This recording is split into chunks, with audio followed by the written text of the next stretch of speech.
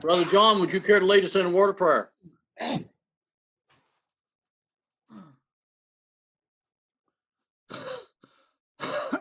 Heavenly Father, we thank you again for this opportunity to be able to come before you and give thanks for those things that we often take for granted, and to be able to worship you in spirit and truth.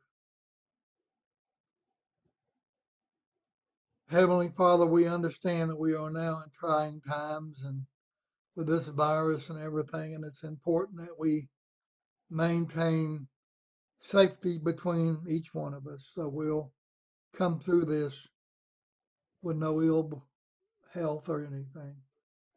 We ask, Father, you be with those brothers and sisters who may be sick or going through difficult times, that you be with them, inspire them, and give them the courage and the knowledge to be able to best deal with the situations they find themselves in. Provide for them, Father. Allow man to give them the best medical treatment that he has to offer.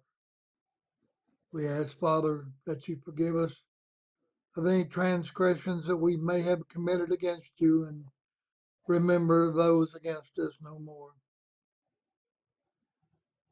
We ask, Father, to thank you for your Son who made the ultimate sacrifice on Calvary, and by his sacrifice we now have remission of sins. We ask, Father, to be with those in Washington that are still deeply confused because they failed to give up the doctrine of men and start listening to your words and your doctrine, so our country would be in a better condition than what it is now. These things we ask in Christ's name. Amen. Amen. Good to see you with us, Calvin. We wasn't sure. Yeah, he comes. Yeah, I wasn't sure either. I'm just going to be listening tonight. I've been down all week. Well, hang in there. If you have any thoughts about it, jump right in. Last week we talked about the unforgiven, the unmerciful servant, in which it taught us of the necessity of a forgiving spirit. The night's lesson is going to revolve around also talking about the character of individuals more than the character of the kingdom of heaven as a whole. This parable is the labor of the laborers in the vineyard. We'll read through it first, and then we'll start looking at the different thoughts concerning it. It shows up in Matthew chapter 20. I got 16 through 22. I must have just a minute. You're on Matthew 19 too. On Matthew 19.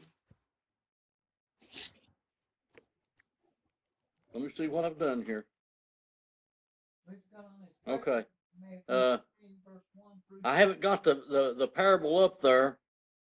So let's start with how it come about here. In Matthew chapter 19, we'll read the parable in parts as we go through. That's what I had it at the beginning, but I didn't put it on the screen.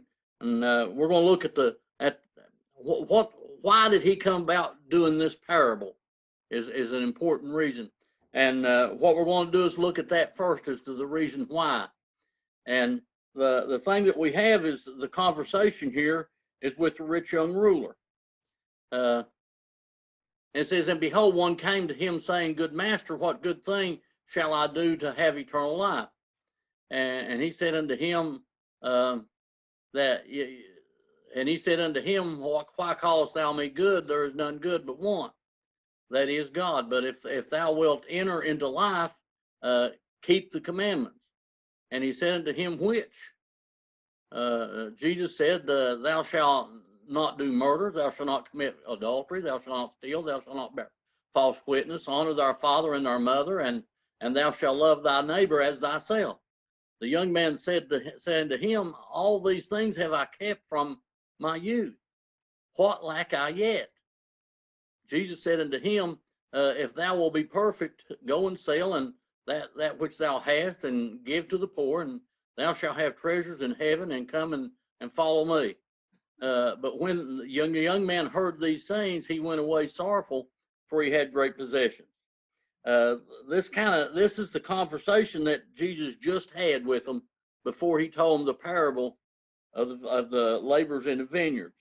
And of course, we've read this one before, and it seems like the young man is trying to put a point on something he could do to earn salvation. Yeah. So he said, I've done all these commandments and things like that, but what is there that I can do is almost like what he's asking.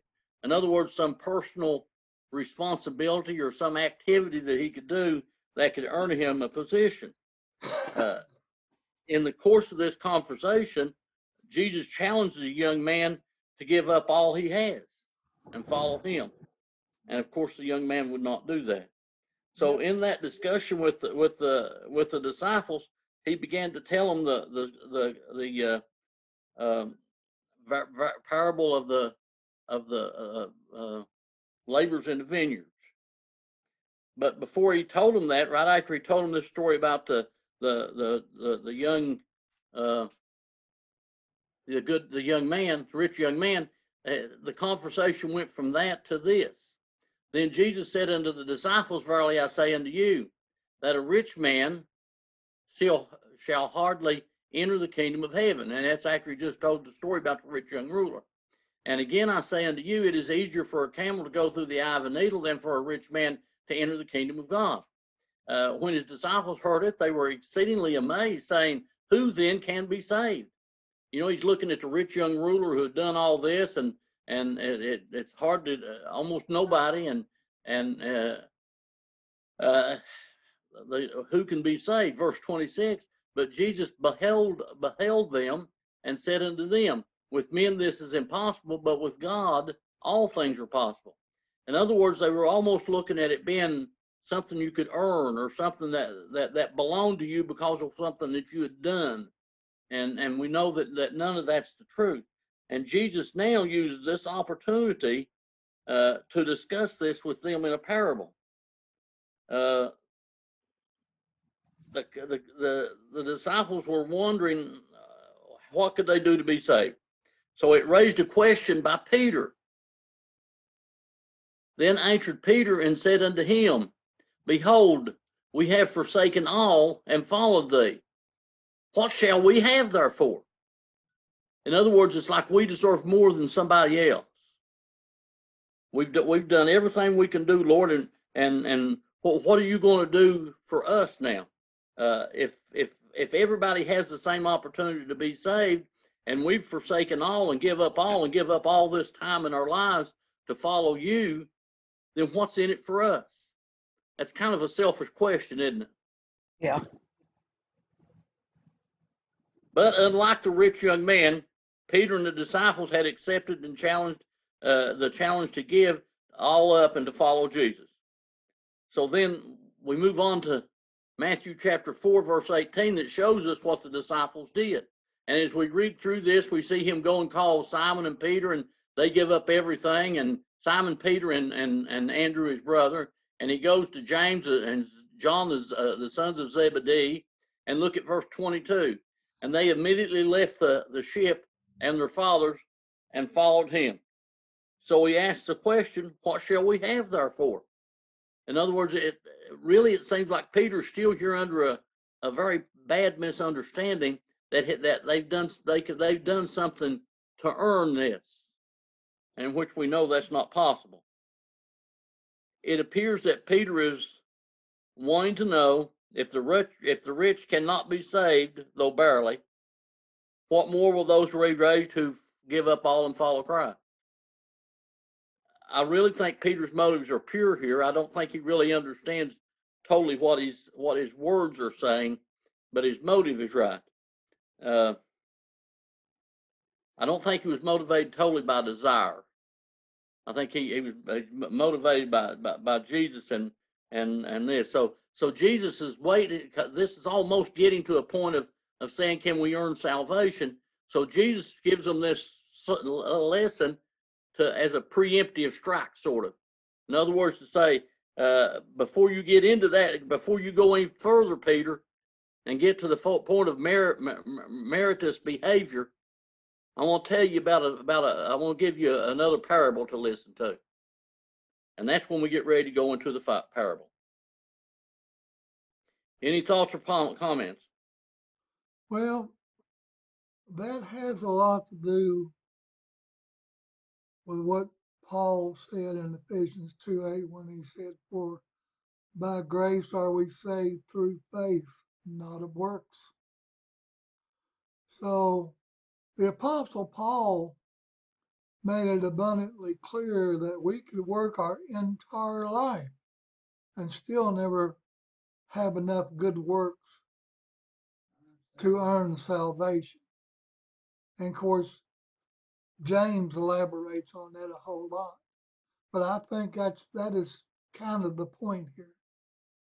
Now, I think this rich young ruler, he put his riches above Christ. Well, yeah, he put everything above Christ. He claimed he'd done various things, but he didn't put up no treasures for himself.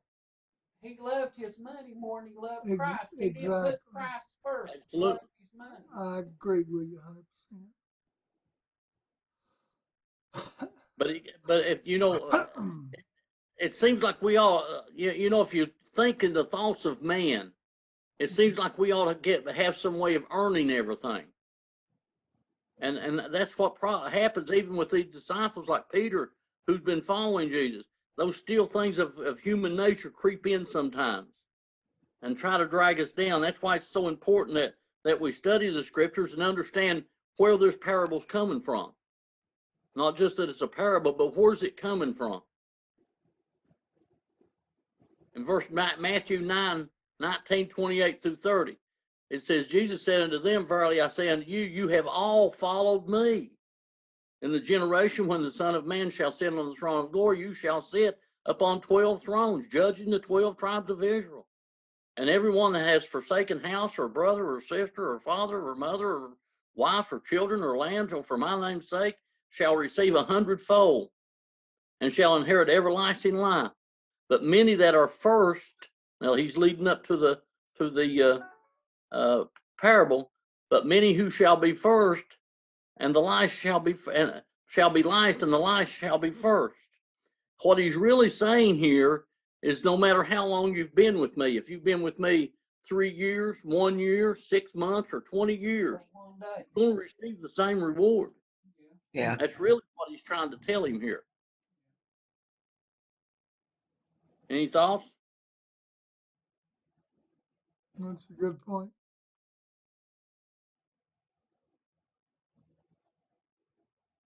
In Matthew 28, he's talking specifically now.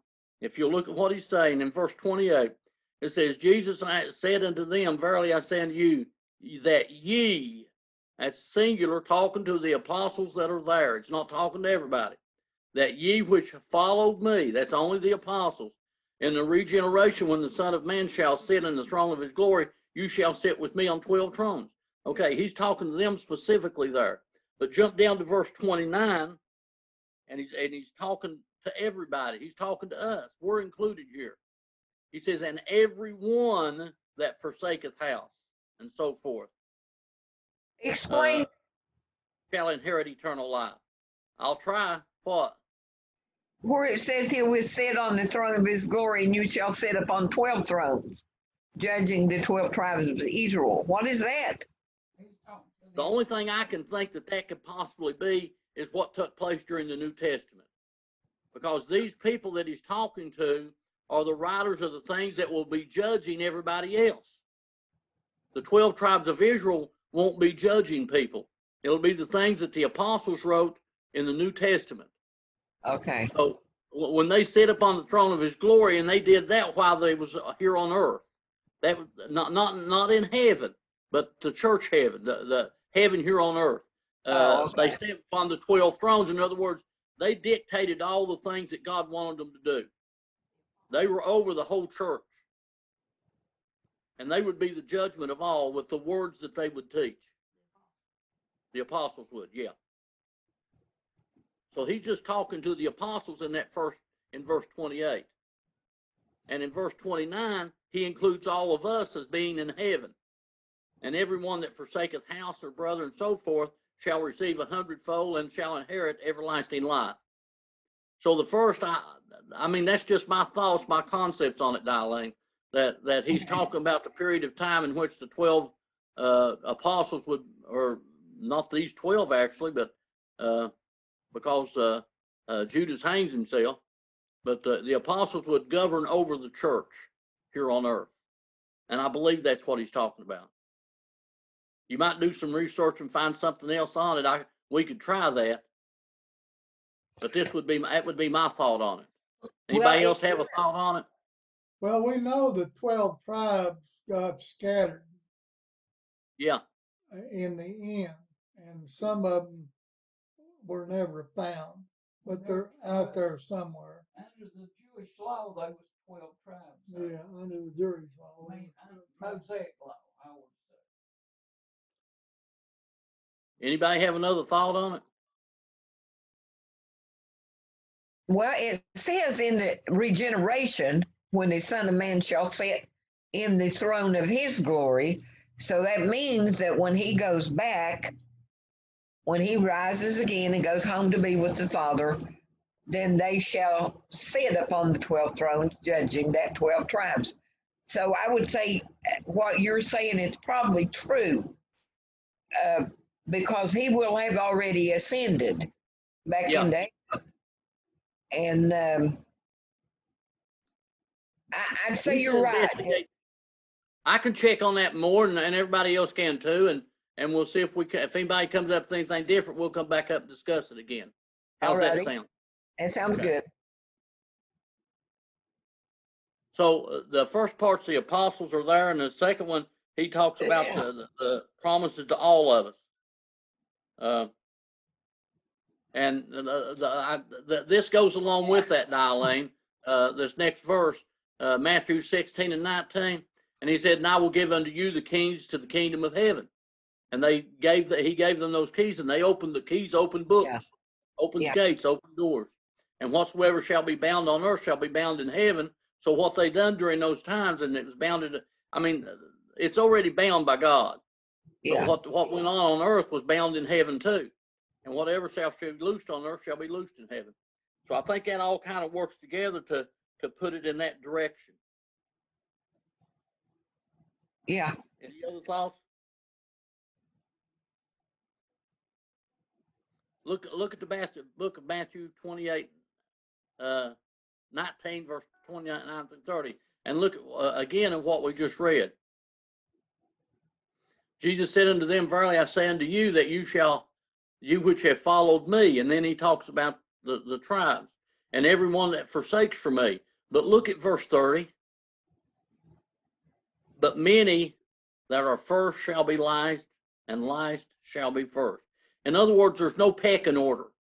Yeah. You know, in everything that we do in this world, it seems like there's a pecking order. But there's no pecking order here. Everybody's going to be equal. No one's going to be able to say, "Look what I earned," or "Look what I did." Yeah. Again, that statement, "But many shall be," or that many that are first. In other words, the disciples are first, but they're not going to be ahead of anybody else in the life eternal in heaven. Thoughts or comments? Well, that also means, regardless of how long, like you said a while ago, how long you've been a Christian, you won't be in any better shape or any worse shape than anyone else. It's getting to heaven is all that matters. Right. Yeah, it don't matter if you're a Christian for 50 years or one day. You get the same reward. I didn't hear that. Don't matter if it's 50 years or one day. Yeah. Same reward. Now, that doesn't lead us to believe in this deathbed repentance. Right. Okay? That's not what this is talking about, and that's not what we're trying to indicate. All these people that are involved in this parable that we're going to look at tonight are people who did work for God. It's not that they didn't do anything, they did. Matthew 19:30, same verse. "So the last shall be first, and first shall be last." He repeated that in Matthew 20 and 16. He said, for many are called, few are chosen. All are called, but there's very few that choose to follow the direction that God gives them. So this warning is both precedes that statement, Matthew 20 and 26. If you'll look, I didn't mention that, but look, this occurs right before he does the parable. 19 and 30. But many that are first shall be last, and the last shall be first. And when he finishes the parable, he says, so the last shall be first, and the first last. For many shall be called, but few are chosen. So it's kind of bookends to the parable, and it's the same warning in both situations. So since there's such a strong warning, I think we need to heed that warning. Yeah, I think it goes along nicely with Matthew 7, verses 13 and 14. Seek ye first, well, no, enter ye into, I'll have to look at it. If somebody's got that there, you'd be able to find what Which I'm verse talking is it, John? Matthew 7, verses 13 and 14. It's about forgiveness. Well, it deals with 7, 13, and 14, I think, is about forgiveness. Right. no, it deals with enter ye into the straight gate. That's Matthew 7 and 13. Okay, you're right, John. Yeah. Enter ye in through the straight gate, for straight is the way and narrow is the way to go to God, but wide is the way to go to destruction. Yeah. That's paraphrasing. Okay, let's look at the parable now. That's kind of an introduction to get us to understand the situation that's going on when Jesus delivers this parable. Beginning in Matthew 20, verse 1 through 16, he says, for the kingdom of heaven is like unto a man as a householder, which went out early in the morning to hire laborers in his vineyard. And when he had agreed with the laborers for a penny a day, he sent them into the vineyard. He gets these guys and he offers them a job, and they go out and go to work, and it starts early in the morning.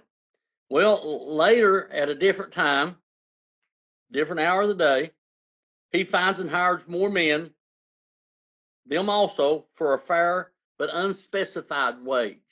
Listen to what he says.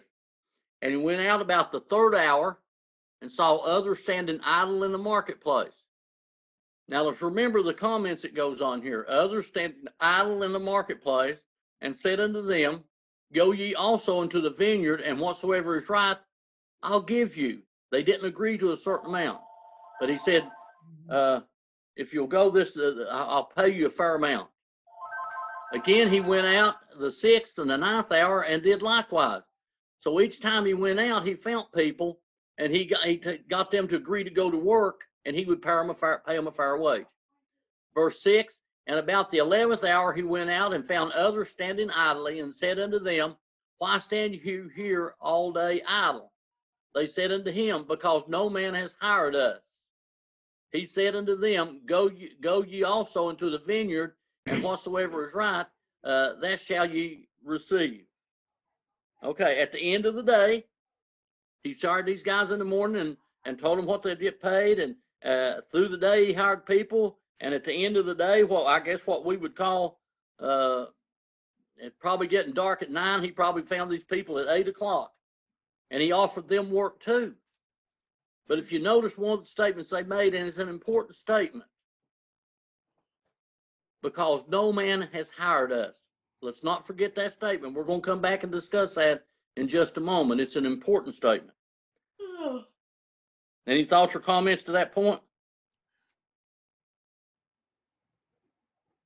So when eve was come, the Lord of the vineyard said unto his servants, call the laborers and give to them their hire, beginning from the last to the first. Now think of how important that is. He paid the people who come at 11 o'clock first, the people that come at the end of the day and probably only worked an hour. He paid them first. What would you think if you come early in the morning and worked all day, and the first guy got $100? I got a long story about that. That You happened think And you was gonna get a good payday, wasn't you? Well, let's look at what happened. It's just like, that, huh? yeah, it's what it's talking about. I had a Someone that's job. been in church for 50 years, and somebody come in there, it's just been in, Yeah. have the same reward. I know what that is, what that means, but I had a job that I'd worked with this man for years. And he bought a new restaurant and put me assistant manager of it, and he told me how much he would give me. He brought a new girl in there, had never worked for him, and didn't do half the work I did, and she was making more money than I did. And I found it out, and I went to him and told him I was quitting if I didn't get as much money as she did. And he looked me right in the eye and he said, "What did I promise you?" And I told him, he said, "Did I give you that?" I said, "Yeah." And he said, "Case closed." So, I mean, he told the truth, but when I got my next payday, I was making more money than she was. But He done what he promised, but sometimes, you know, you still treat somebody bad even if you make a promise to them. yeah, but he looked me right in the eye and he said, "You know, did I not promise get you what you promised?" I said, "Yeah." He said, "Then case closed." So Well, that's that's, not like this. It's about, you know, I thought about this when that happened. yeah, you would think about it. That's a good story. It's Uh, about, But he wasn't trying to prove a point to you. No, he didn't realize it. He may not have realized it at He all. didn't. He didn't because his wife told me later he didn't even realize it. Okay, so he started at the last, and when they came that were hired about the 11th hour, they received every man a penny. Now, it's not a penny in our day's wage, of course. No. But when the first come, they supposed that they should have received more, and they likewise received every man a penny. And when they had received it, they murmured against the good man of the house, saying, These have life's wrath but 1 hour, and thou hast made them equal unto us, which have borne the burden and the heat of the day. So they had worked all day long, and they felt that they were served. And I understand their complaint. I think any of us in a physical environment would complain in the same way. I think Just so too. as Diane said she did. I Yeah. think any of us would claim. And the landowner responded in a positive way. He said, "I treated you fairly, for you received according to our agreement. I wish to pay the others the same." In other words, it seems like they're almost saying you don't have the right to do that. Well, you know, if I want to give somebody $1,000, I have the right to do that. It's my $1,000. Right. And if I give you what I agreed to give you, I have the right to do that. Any thoughts or comments? well, it's coming back to the same thing. Don't matter if you've been a Christian 50 years or 2 days, you're going to receive the same reward as the one that's been earthed alone. The human aspect is, The human aspect, yeah. yeah, is No, that, I look at it like, well, you cheated me, buddy. I ain't gonna work for you no more. That's Well, it. but what he did. And absolutely that you have the right to do. And these people that come at the 11th hour here, I mean, come in the morning, worked all day, had every right in the world to refuse to go back and work for that guy. Yeah. Every right in the world. But if we look at the explanation of what the man done, why he done it. Calvin, you got something? Yeah, if I can get it out the way I want to. Calvin said it was 2 pennies. You think about this at verse 8, it says, when even was come. Getting late in the day. At 11th hour, after the 11th hour, there's still 1 more hour. So your 11th hour is going to be between 4 and 5 o'clock in the afternoon for us, because the end of the day began. If we look at the way they looked at time, the last hour would be between 5 and 6. 6 would be the end of the day and begin the evening or at night, begin the night. So that would be the 11th hour is when they went out and hired the last ones, and then they were to pay them at the end of that 11th hour, I guess. And you still got one more hour. And there's another scripture, and I was about to look it up, but it talks about the nighttime comes when no man can work. So that's the difference between the working day and night. Okay. So basically, they were paid for a day's wages, Yes, and whether or They not were a hired for a person day's come wages. in at the 11th hour or the 10th hour, it's still going to be a day's wages, even though one man may work an hour longer than another. Yeah, you're gonna get the same reward.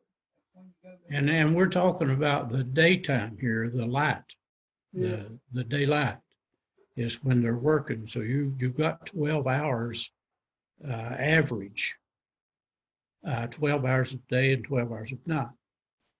And we could go into a whole lot of that because of the different seasons and the different regions that people are in. Like right now, we're in the fall, and days are getting shorter, nights are getting longer, but you still got an average of 12 hours of day and 12 hours of night over the world. Yeah, over the whole world, yeah. Yeah. But now, we have to remember, we're talking about parables here. Yes. Yeah. Jesus is Yeah. never saying that this incident happened. He's just telling this as a thing to get us to understand the spiritual thing. yeah. So in this, he's not saying this actually happened, Right. but it could happen. It's something that could happen. So it's not something that actually happened, but a story. It's more of a story than it is an actual event. A story to get us to understand a spiritual thing, and that's what we've got to look at to see. Calvin? Because people will come to you and say, well, if I can be hired at the last or the end of the day, I'll just wait before I become a Christian. But that don't work. No. You might not make it to the end of the day. You Right. might not make it. Thank you. You might make it. You'll make it to the end of your day. Yeah.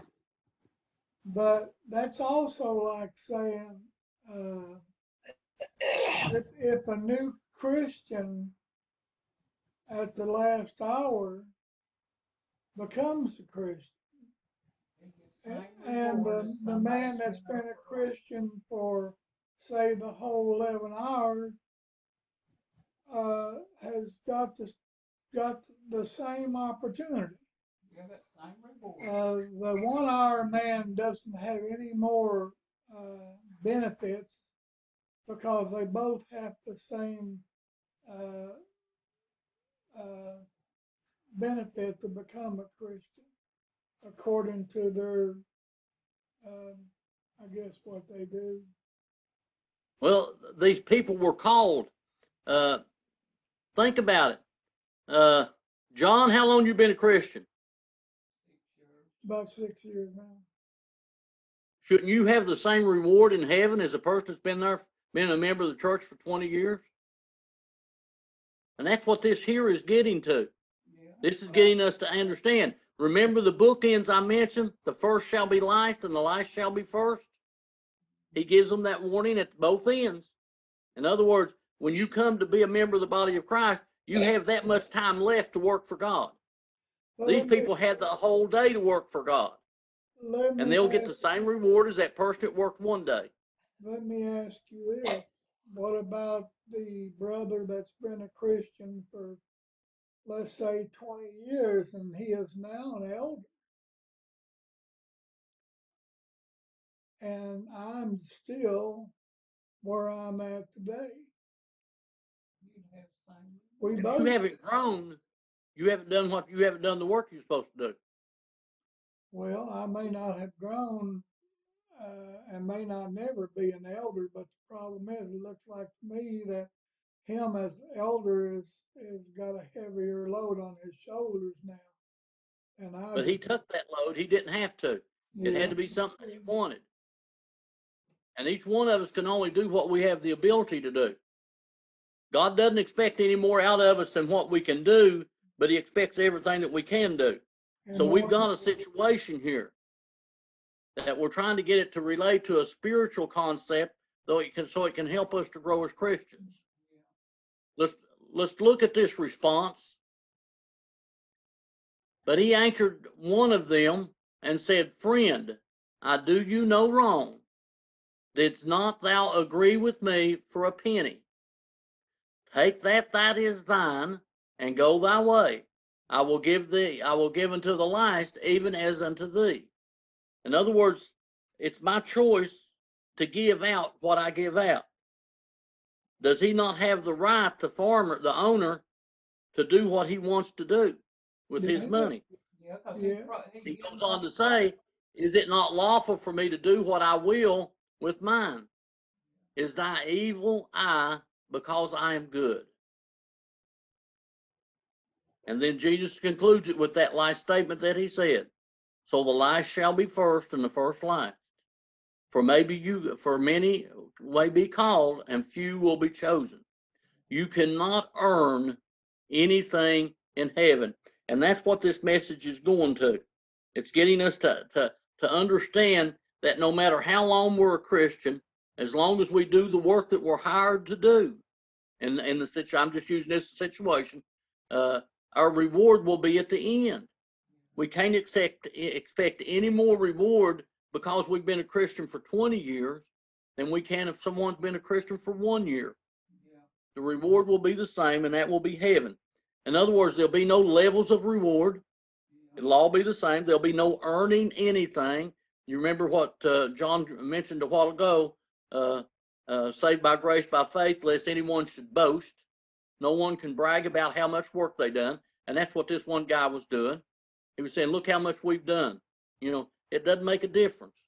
As long as we're doing everything we can do for God, that's what God expects. This parable is a response to Peter's question. You remember the question that he asked back at the first. If it's so difficult for everybody to get into heaven, what's in it for us? We've served you all this time. Now, what are we going to get out of it? You know, that's kind of what Peter was asking.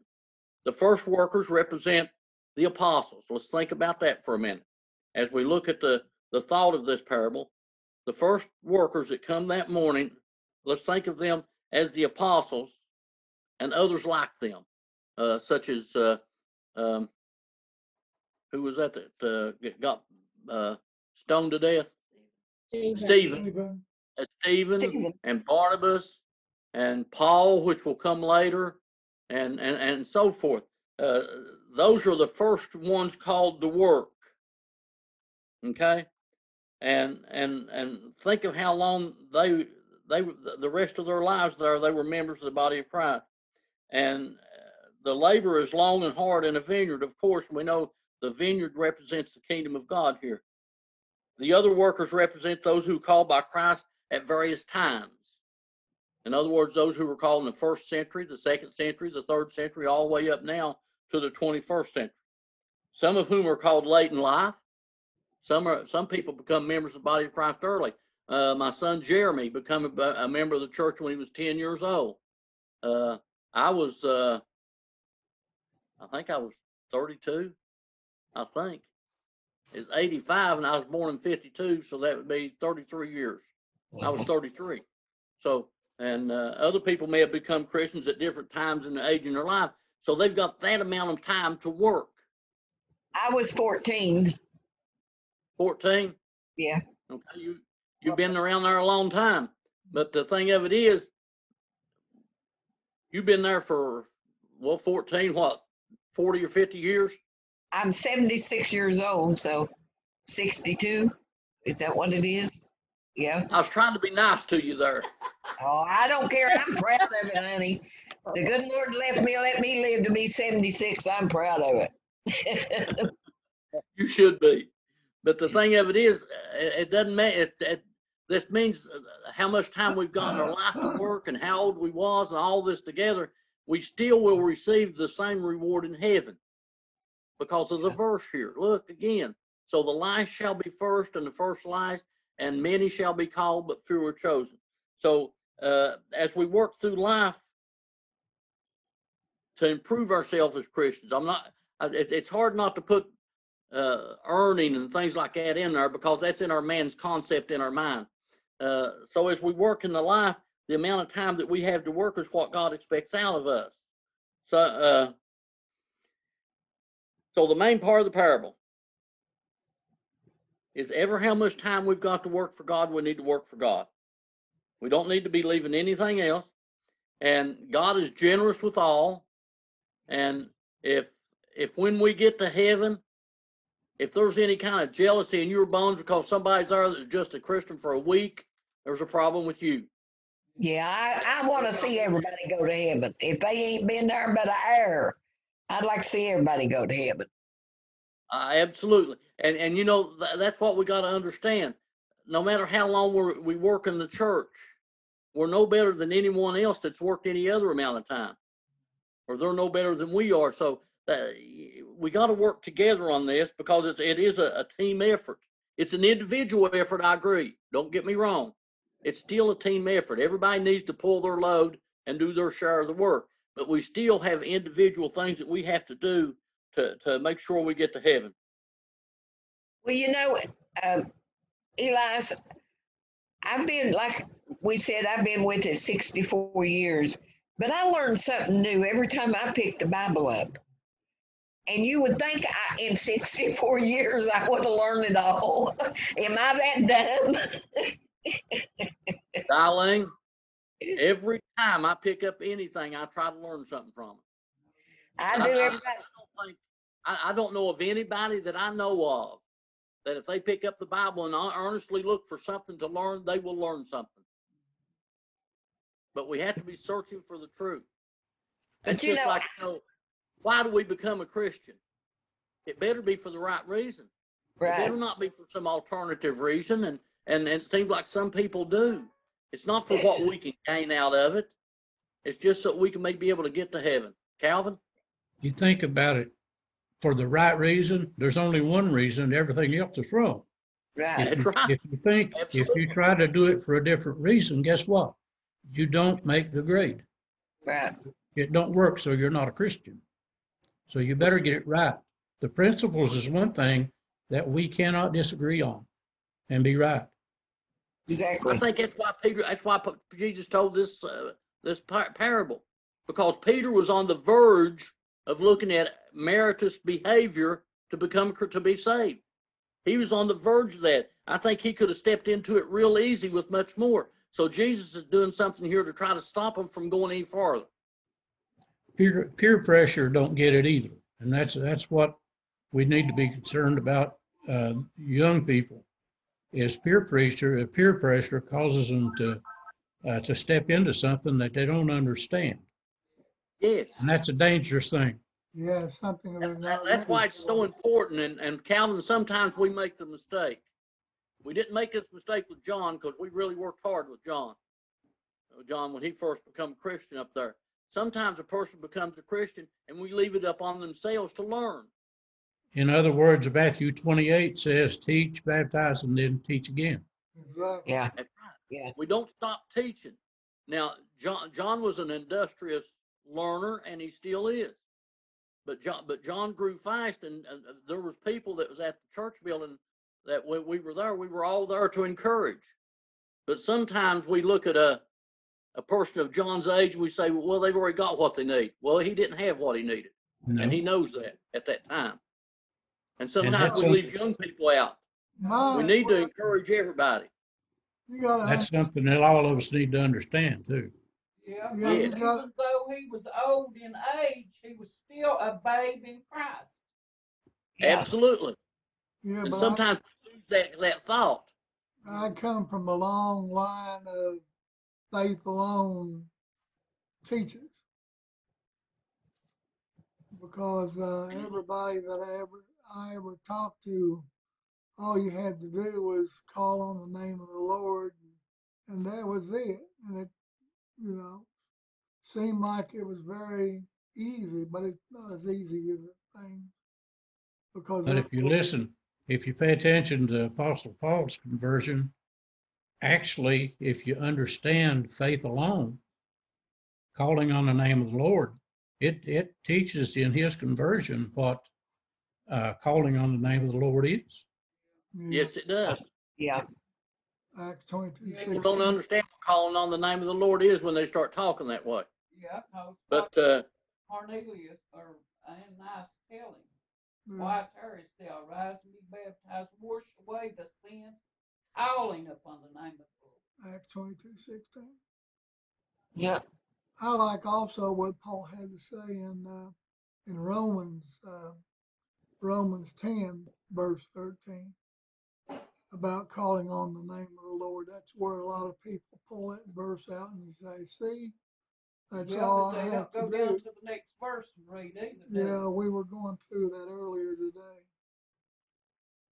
but we have to understand why he wrote this. In order to understand the parable, we have to understand why it's written, and it's written because of Peter's question. And I think Peter was close to getting into that problem. Remember, I mentioned these people that come at the 11th hour. What was their reasoning that they hadn't wasn't working? Hadn't been called to work. You know, they wasn't Hadn't hired. called. They said unto him, because no man had hired us. He saith unto them, go ye also into the vineyard, and whatsoever is right, that shall be received. There's a lot of people out there that no one's, I'm not saying they've never heard the gospel, okay? I think the gospel was preached to every creature under heaven, and people have all those opportunities today. But sometimes people are there and no one said, have you been to church lately? Won't you go to church with me? These people here has to have the same opportunity for the same reward that we do. Because when they were called, they responded and went to work. They didn't put it off. They accepted the offer as soon as they heard it. Though it was late in the day, they felt the opposite. They were not a people, they didn't turn it down. The opportunity hadn't been there for them according to this. And if anyone accepts the gospel of Christ in the last moment in their life, that's acceptable. That's just as good as ones who accepted it a long time ago. Yeah. We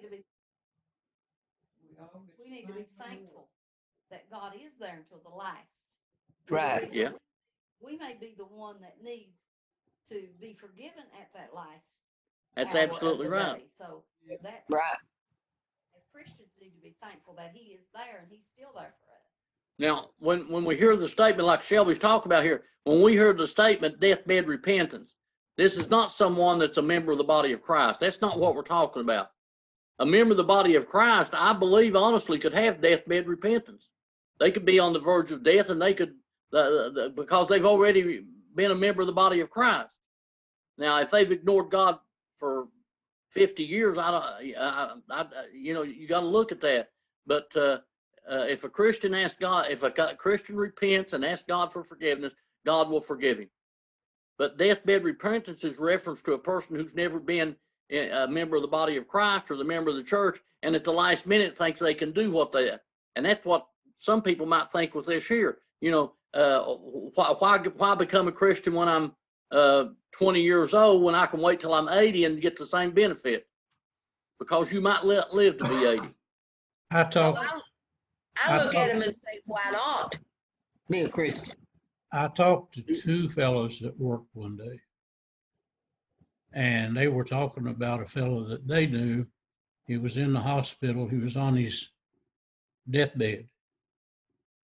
And no, these people weren't Christians. These people, this fellow that was on his deathbed was not a Christian. And they talked about that he, I don't know whether they said opened his eyes, but he looked up and asked God to forgive him. And they took that as a conversion on his deathbed.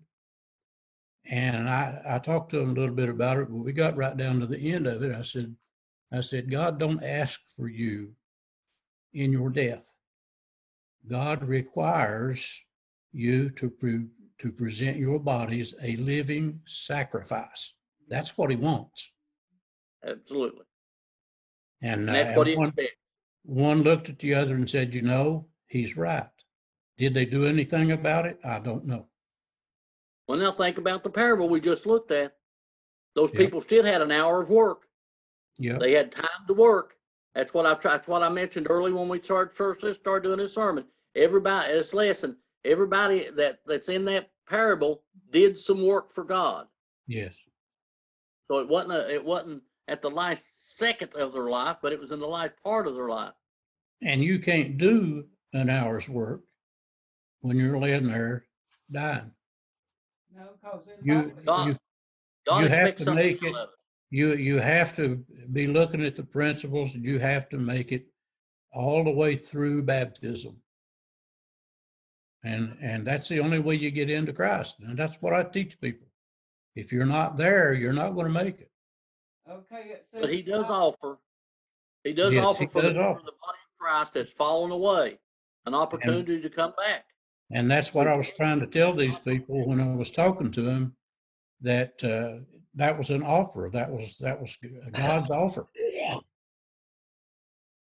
And don't it say in the Bible about there'd be a time when no man can, let's see. When the night time cometh, when no man can work. And that means Yep. death. Well, I don't know if that's talking Yes, about. that means death, cause we can't do nothing after we're dead. Well, I've argued with that deathbed confession for an awful long time. And the reason I've had trouble with it was because of my mom back in 1960. And see, they told me that she held her hand up and smiled before she passed on.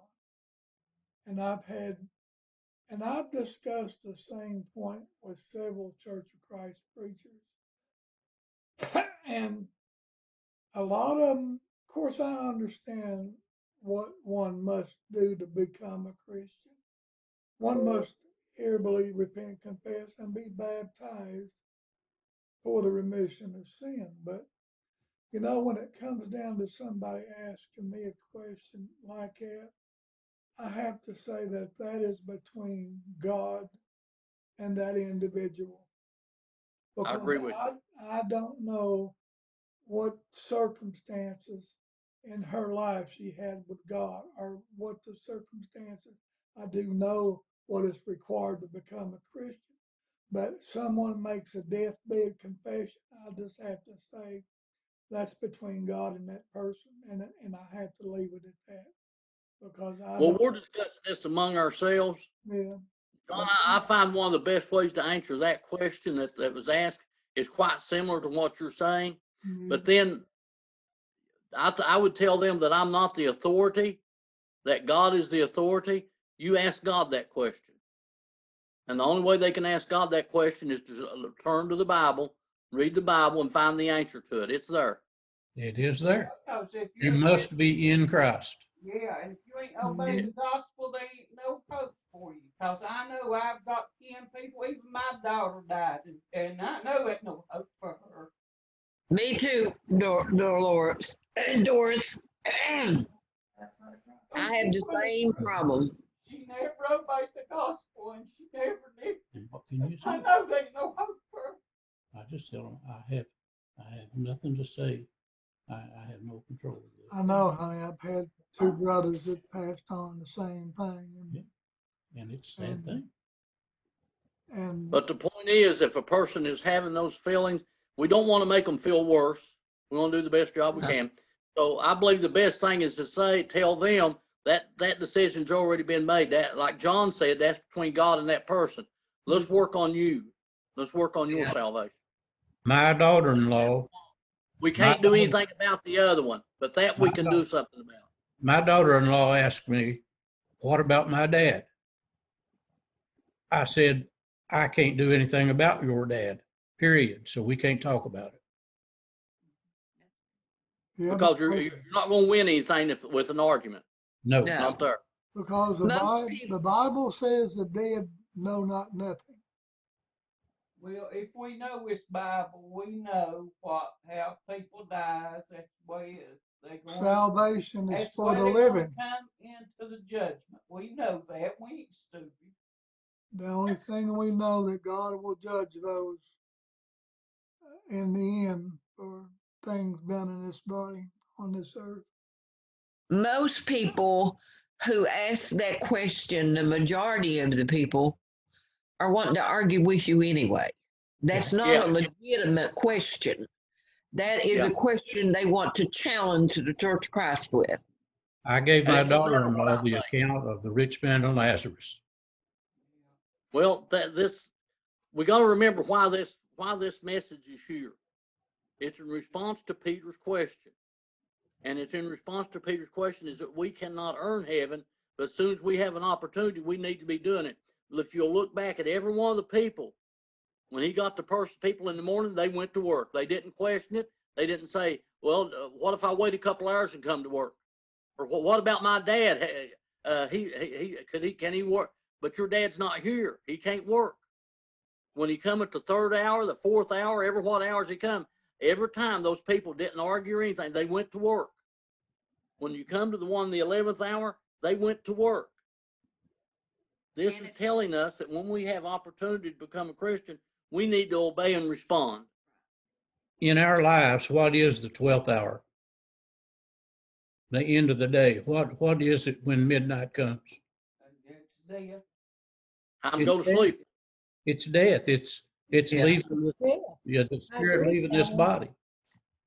And that's what this parable's talking about. It's coming to that end. Our last hour's coming. Yep. And we'll be with God then. What we have to do in the meantime is work as diligently as we can as a member of the body of Christ. And God will give us the reward that he has promised us. No matter how old we are, no matter how long we've been a Christian, we can't earn it. It's given to us, but we have to do it by faith. My mother and daddy had 6 girls and 1 boy living. They had 4 boys died in infancy. All 6 of the girls were baptized. My brother was never baptized in any church whatsoever. My one sister had cancer and she was on her deathbed and she hadn't been going to church. And she asked us to get her preacher where she had went, and he come up and talked to her, and he come back out and he said she made her confessions. Well, her daughter, which is a non-believer, said that didn't save her. Do y'all think it did? No, you didn't obey the gospel. You didn't. No, what they should have done is took her right then and had her baptized. She had already been baptized. But was she baptized in the Church of Christ? Yes, she had been a Church of Christ member, but she had fallen away. Then all she needed to do was repent. She confessed She confessed to her doctor and a preacher. I'm sorry, I forgot to say the Church of Christ minister was there, and and her doctor, because her doctor wouldn't let us get around her without him being there because she was critical. And the preacher come up and he come out and said she made her confessions, and her daughter had a fit and said you shouldn't have let her done that. That didn't get her nowhere and all that. So what does he mean by her confession? I don't know. He just come out and said she made her confession. She's all right with God. That's all we know. He didn't tell her. The person that made that statement was not a member of the church. No, they was, Elijah. Yeah, he was a Church of Christ preacher down there in Glen Burnie, Maryland. Well, I know where that church is. repentance is part of confession. So Repentance comes and then confession. Repentance comes from the heart, and you make an open confession that you've been unfaithful, you've sinned. Well, whichever way, I'm not going to judge that person. If that person was a member of the body of Christ and they repented and asked God for forgiveness before they die, I believe they'll be all right with God. I did too. I thought she would. I mean, that's what the Bible teaches me.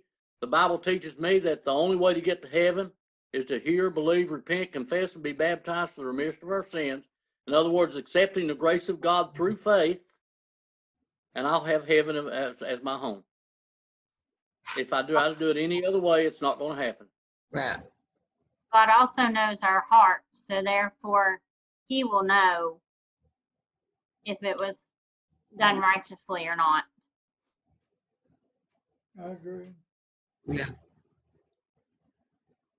Was that you, Christine? That's Christina. Christina. Oh, okay. It's I was me. trying to We find. know it's Donald Don's voice. No, I couldn't tell the voice. I thought it was Christina. Yeah, mine's got an E on it. Hers has got an A. Yeah. Well, I was looking up and down the screen. See, I can only see 1, 2, 3, 4 people at a time. So when I hear somebody speaking, I try to go to who it is, so I can see Yeah, I it. can only see I for was it. trying to find who was talking, and I couldn't find it. So I'm sorry I couldn't find you. I see all 7 of you at one time. Well, shame on you. Well, We'll you, discuss that. you Now, should. Does anybody have any questions or comments about this parable? It appears that we've all got a lot of thoughts and ideas as we went through it, and I really enjoy it when everybody gets involved in it. But in finishing this one up, I really believe the main thing for us to do is to realize that we can't earn salvation. No matter when we start working, no matter how late it is, we get the same reward. But when we're called, when we hear the gospel of Christ and understand what it's saying, we need to respond to it immediately. And I believe that's what this parable is trying to teach us. Yeah. I agree with you. Anybody got any other thoughts as far as that goes? And we don't know whether there were people there that refused to take a job. Yeah, there may have been some there that refused to take a job. Just like us, if we're there and we refuse to accept Christ, then we will not get that reward. That's But right. regardless of the hour, we will get it if we accept. And we're going to kind of see that in the next one, because the next parable is about the 2 sons. The one who Yeah. says, I'll go, then don't go, and the one that says, I won't go, then goes. You know, we're going to kind of see that. I think the parables of Jesus is a good study because we see so many different things being taught there. And we can usually find our answer that we got in one of them or the other. Any other comments or questions? Well, you're taking a chance if you wait, like you want to, say I'll put it off and maybe when I'm 60 or so, but I did. I waited till I was 50 some. And, but you're missing out on blessings of God too, besides taking the chance that you can go to God in prayer and ask for help, and you're missing out on them. You're just in the world, and the world can't help you. I mean, some, but you can go to God and ask for help. If somebody's sick or your loved ones, and it gives you peace of mind. But if you wait too long, then it might be. You may never get the opportunity. You may pass on and be lost in. So that's just an opinion. That's right. But I get confidence that, in prayer that I can ask, and, it makes me feel better. But I just leave it in God's hands, and, it takes a lot of, Did eat, Laura? takes stress off, Because some people, this life aren't easy anyway, so. when we're a child of God, we have spiritual blessings, and that's something that the world don't have. Yeah. I guess the person that's with us here right now that's been a Christian the longest is probably Dialene. Yeah. Dialene, let me ask you a question. Okay. How many sermons did you hear before you become a Christian? From birth to 14 years old, so.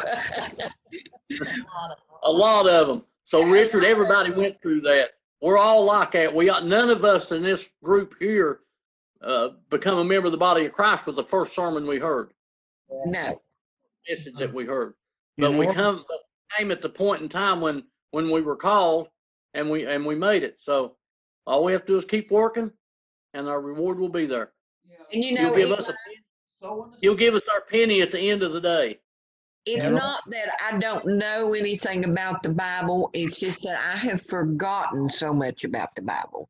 At one time in my life, I could quote you just about every verse, but my mind don't work like it used to. And I can't recall them like I used to. That's And- why you learn something new every time, Darlene. You Exactly forget it and right. you have to renew it. That's okay though. I read it anyway. Yeah. That's the Well- purpose of why we're studying, isn't it? Yeah. So we Yeah. can we're no time at all since I've been with the church here have we studied anything new. No. It's been around for 2,000 years, and all we're doing is rehashing it and trying to come with a better understanding of it. Right. And we learn continually. Calvin? In order to be able to obey the gospel, read Acts 2 when Peter stood up and spoke. Those people were pricked in the heart. We have to get to that point that we're pricked in the heart and know what to do and follow the steps through baptism. Absolutely. Yeah. You know, when I was 5 years old, I used to say the books of the Bible, Old and New Testament, frontwards and backwards, to get into the movie house free. Because the woman who owned it was a member of the Church of Christ, and I would go up to go watch the cartoons on Saturday, and she'd say the books of the Bible for me, frontwards and backwards, and I'll let you in free. So, Betty, you better believe I learned them frontwards and backwards. But that's when I was 5 years old. So, I've got all 6 of you up on my screen. Christina must have left. no, Christina's still there. I've got, Yeah, I can't see her on my I've got screen. all 6. Jeremy's gone, I believe. I'm here. Yeah, She's there, Jeremy, she you're just got her video off. If there's Okay, six that's the numbers, reason. Yeah, there's I see you 6, now. 8, Yeah, 9, me too. more. Started talking and you come up. I well, think mine's just showing 6 people. 'Cause I there's wish you'd take mine off and have everybody else, but you should, with all can that do- we've said tonight, you You should can be, do that. you should be able to go up on your screen and drag the screen to the left and bring up all 6 of you or all 7 of you at one time. I Cause can't get 7. I can drag it all the way back and get one screen with only 4 of you showing. But when I I just- drag my screen to the left, all 7 shows at one time. I've got 2 columns with all 7. Right, and you have to be in view screen in order to do that. At the top of your screen, it should say view screen. Then you should be able to take your mouse and come right down, right in the center of his Bible verse in the right between the sermon and right between the people, and grab that screen and just drag it to the left, and you should see all 7 populate on your screen. okay, I've got it now. I got you, John. I've got it up there. But if I put all that up there, I can't see the message. Well, I'm running a 22-inch monitor, so I see it pretty good. I'm only running a 15 and a half. And I've that's- got everybody up there but Christina, and hers is, And I've got Jeremy. It says listed as Jeremy at the bottom of the page. yeah. Try And to I've got- stretch your screen across to the side. And it moved Try my to get screen a hold of the over, it corner made of it the screen. smaller, but I can see what you've got up there, the whole thing, Elias.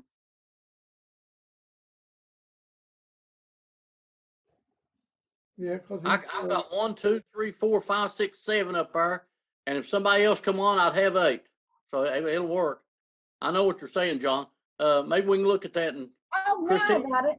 I got Okay. I got everybody on there now on the side, your sermon, your message, and the post thing. Look, let's finish up this lesson, and if anybody needs to go, can.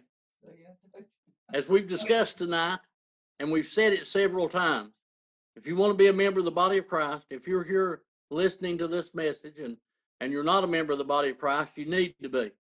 In order to become a member of the body of Christ, you have to believe that Jesus Christ is the Son of God and God is a rewarder of those who diligently seek him. You must repent of your sins and turn away from them to return no more. You must confess Jesus Christ before men and be baptized for the remission of your sins. And then you can begin that journey home. But then as we begin that journey to be with God in eternity, we come on bumpy roads and curvy roads and make mistakes sometimes. And sometimes as a Christian, we fall away. We don't do as God expects of us, and we lose our right to be with God. All we have to do is repent of whatever sins in our lives and ask God for forgiveness, and he'll welcome you back, welcome us back. For those members of the body of Christ who may need that, we can do that now, or you can do it yourself. That's up to you. It's private if it wants to be, but if it's a known thing to the world, then it's something you need to openly confess before others and ask God for forgiveness. If you're not a member of the body of Christ and you've come to our site you come to this through our site, which has a phone number. If you're watching this video at a later date, the phone number is on the first, at the beginning of the slides, at the beginning of the presentation. Give us a call and we'll do whatever we can to help you get there. If anyone needs assistance this time, let us know.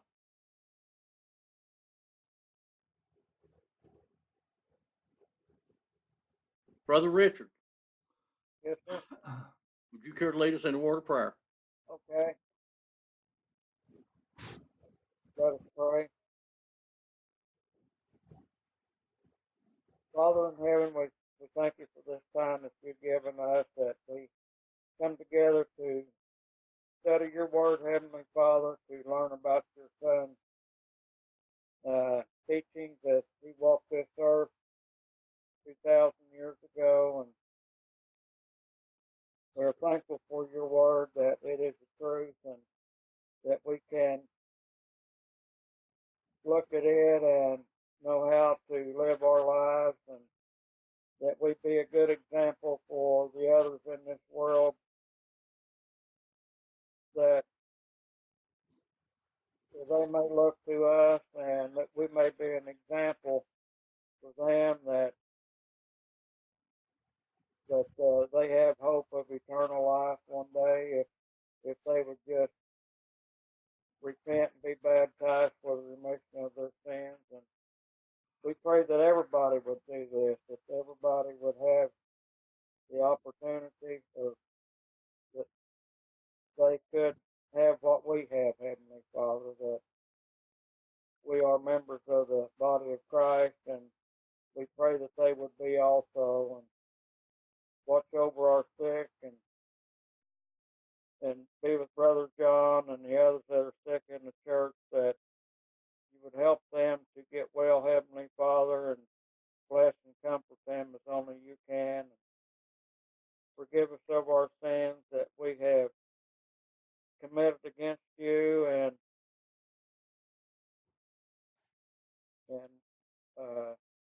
we pray that you would watch over the congregation at Catlettsburg, and that we may get it in the world, that we can talk people into coming to church with us and hearing your word, Heavenly Father, that we may bring more people to Christ. We pray that you would help us in that way, Heavenly Father. And thank you for your Son Jesus, who laid down his life for us, that he sacrificed his life, and we are thankful for his shed blood that he shed for us, that we can have hope of eternal life one day, Heavenly Father. Forgive us of our sins, we pray in Jesus' name. Amen. Ask somebody what time food work, please. Have any questions and that we went over, and you have a question about anything, write it down. We can discuss it on Sunday, or we can discuss it here next week. before everybody goes now, did anybody lose the key at the church? I found the key off the side door about 5 foot out. It's a little silver key, and it looked like it had a bread tie, yellow bread tie twisted on the top of it. It's mine. Who's That's talking? Christina. Okay, well, I got your key. I Thank you. heard you that time, Christina. Okay, Your little I light gotta come go. on at the bottom of your thing too. I okay. gotta go. I'll say hopefully I can see you all Sunday. Oh, Okay. one more thing before you go. I don't mean to, at the end, we were discussing different things, but we need to close out this lesson and then discuss things. Yeah. Because some people may have to go. Yeah. Okay. Hey, Real quick, hopefully we'll see everybody Sunday. okay, real quick, I would like for prayers for Brian. Do you guys remember Allison? She used to worship with you from time to time. Allison Davidson? Davidson. Yeah, we Yeah. remember Alice. Her dad is being admitted into the hospital right now with double pneumonia. He had the corona and now he's going into the hospital with double pneumonia. So please keep him in your prayers. Okay. Okay. Thank you. John, Yes, ma'am. tell Y'all have a Dora, good day tomorrow and the weekend. Step away for a second. Find it. food fair closes at 10. Okay, I'll tell her. Bye, Anybody got everybody. anything? Love you. See you later. Bye. We'll see everybody.